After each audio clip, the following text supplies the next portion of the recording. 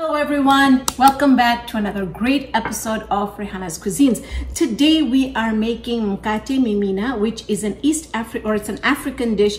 It's made with coconut cream and rice and sugar and all the good stuff. And I have an older video, but kind of wanted to do a newer video so I can show you everything in a little bit more descriptive and a little bit more give you ideas exactly of how it is, because Sumaya is doing such an amazing job of videotaping us. I thought, let's do this again. So we are going to be doing these. Look at how soft this is. Look at how soft this is. So if you want to learn how to do this, let's go ahead, review all the ingredients. But before we do that, if you like this video, go ahead and give me a thumbs up. If you haven't subscribed, please subscribe. And if you have, I honestly thank you from the bottom of my heart. Don't forget to hit the bell so you get notification every time a new video has been uploaded. So let's get started. All right, so for the ingredients, I have here 2 cups of rice. Now I only have basmati rice at home, so that's what I'm using. I washed it last night. I soaked it and just soaked it overnight. I drained all the water out. And then here I have coconut cream, so make sure it's not coconut milk, but it's coconut cream, and it's a 17.8 flash ounces of coconut cream. We're also going to be doing 9 tablespoons of sugar, or 3/4 cup of sugar. I have 1.5 tablespoons of yeast. I have 2 tablespoons of milk, 2 tablespoons of oil, a pinch of salt, and about 1/2 teaspoon of cardamom powder, which can be adjusted to your taste. Now, a couple of things I wanted to talk to you about while I'm adding this to my blender here. I have an older video of this on YouTube. The thing that I do on there is that I actually ferment the yeast. I am not going to do that this time, and the reason is because I have a very high-powered blender. This is the Vitamix blender, and it's super high-powered. So what happens is when I heat up the coconut milk and I put my sugar and yeast in there, and it starts fermenting, and then I put it into the rice, there's already heat. It takes heat to blend all that together, so it just turns into like a thick cream, so it doesn't work. So what I'm going to do is I'm just going to ferment it in some cold coconut cream, just not even fermented, just mix, and then I'll mix everything else in together. So what I'm going to do is from the can, I'm just going to add 3/4 of the coconut cream. That's how much I have left. So now what I'm going to do is I'm going to add my milk in here. And again, everything is at room temperature. I'll put the oil into the blender. Okay. I'll also add a little bit of, like maybe a tablespoon or 2 that'll go into the 3/4 of the coconut cream that we have here. This is just so that everything gets mixed in really, really well, and I don't want to blend the yeast. So that's the reason. I'm gonna add the yeast in there. I'm gonna mix everything really, really well. And I'm gonna keep it aside until we are finished blending our mixture here. Just make sure that everything is really combined really, really well. I'm also going to add my cardamom powder in here. And now let's go ahead and blend everything together. And I did forget, we're gonna do just a pinch of salt. I like the sugar and salt, just it enhances the flavor. So now let's go ahead and blend this up. The blender that I'm using is the Accent series of the Vitamix 2500. I'll put a link in the description box below if you like. So now what I'm going to do is I'm just going to blend this really slowly, not on high mode, because I don't want it to become cream. If you see here, I have a ras malai mixture going here because I'm actually shooting a video for ras malai. So if you haven't watched this video, do it, because it's instant ras malai and it's super delicious, and this one is sugar-free.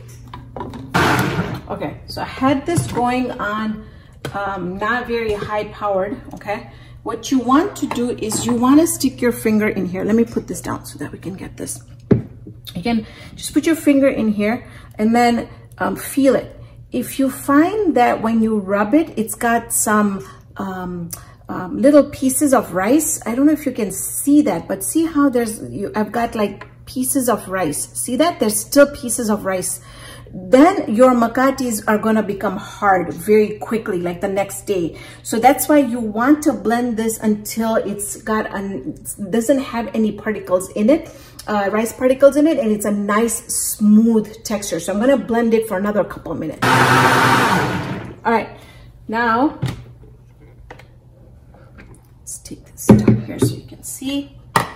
Again, we are going to feel it, and it's much better. I can hardly see, I don't know if you can see, but I can hardly feel. There is very, very little, but I can hardly feel any. So now what I'm going to do is, the mixture is really nice and warm at this point, because like I told you, when this blends together, it omits heat. So it's hot. What I am going to do is I'm just going to mix it for like maybe 10 seconds. I just want everything, like the milk and the yeast and everything, to incorporate really well with this.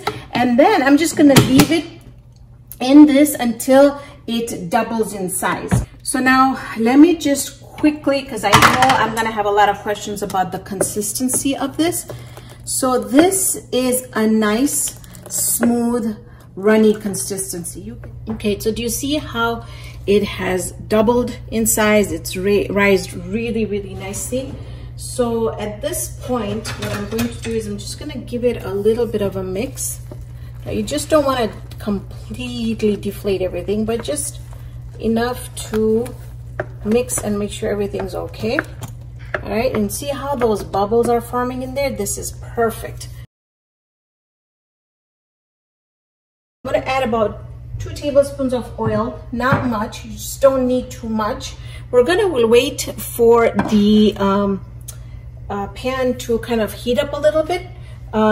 So you want to put your temperature over at medium high, and once you feel like it's come to that temperature, I can see a little bit here. So at this time, I'm going to go ahead and add all. You see that sound? That's perfect.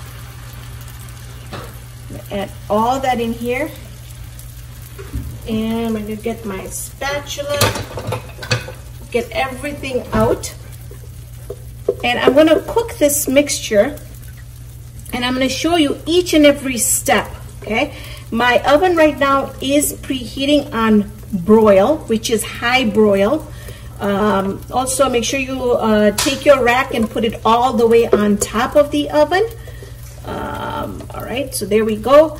Now we're just gonna leave it alone. Just gonna not touch it, not do anything. What is now going to happen is you're gonna see how, Sinia, can you do a close-up?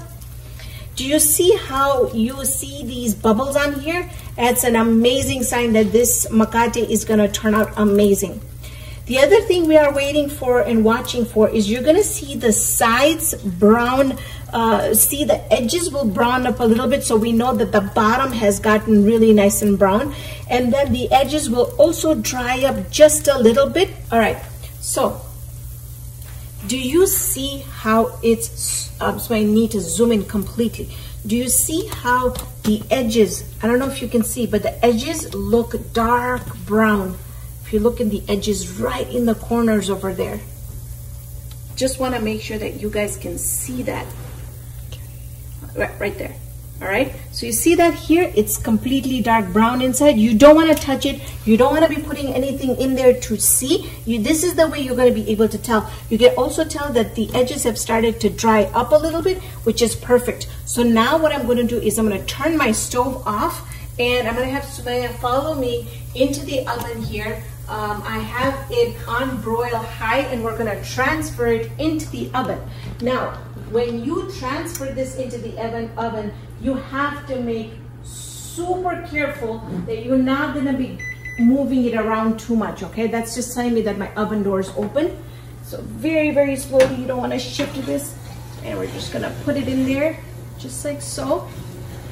Okay, so it's all the way. Now, you can see that my rack could have gone one up more, but then it would be touching the broiler. So depending how your oven is, you just want to make sure that your frying pan can go all the way in. You also are not going to close the oven door at this point. You're gonna keep it open, or if you can't, if you want, you can just, you know, put it just like that.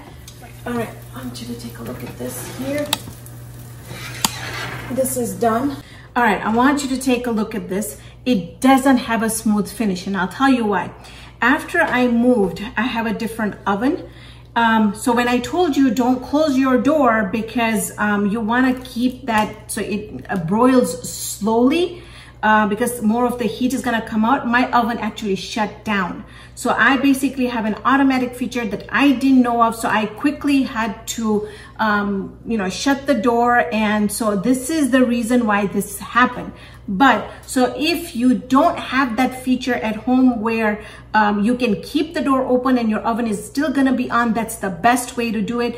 But the next time I would do it, I have to make sure that I do close the oven, but stand right there because this is going to brown really, really quickly. I am super disappointed about the top, but it is what it is. So just in a way, it's good that it happened, so you can tell that you can also make sure that this doesn't happen by adjusting your oven door.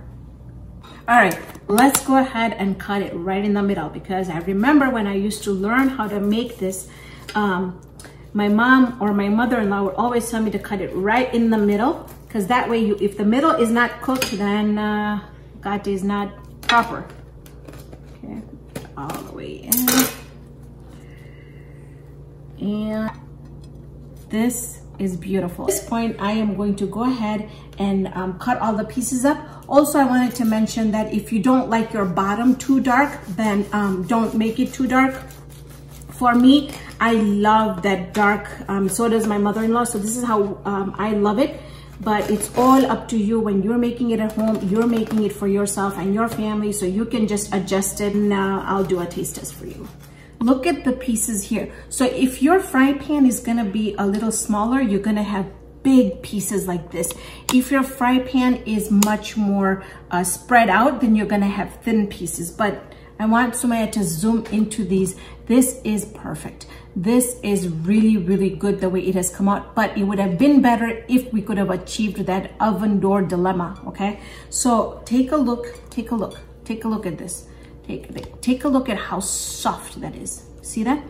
Okay, now if I cut into it, see how, look at this. It's all cooked, it's just really, really wonderful. So at this point, I am going to do a taste test, but I really like the edges, so I don't eat much of this because, again, diabetics, sugar and rice is detrimental. So if I'm doing a little taste test right now, it means I gotta go out for a walk. So give it a taste test with my masala chai. Oh, I can't wait.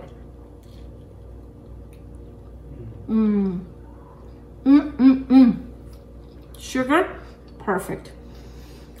The crust on this, so good.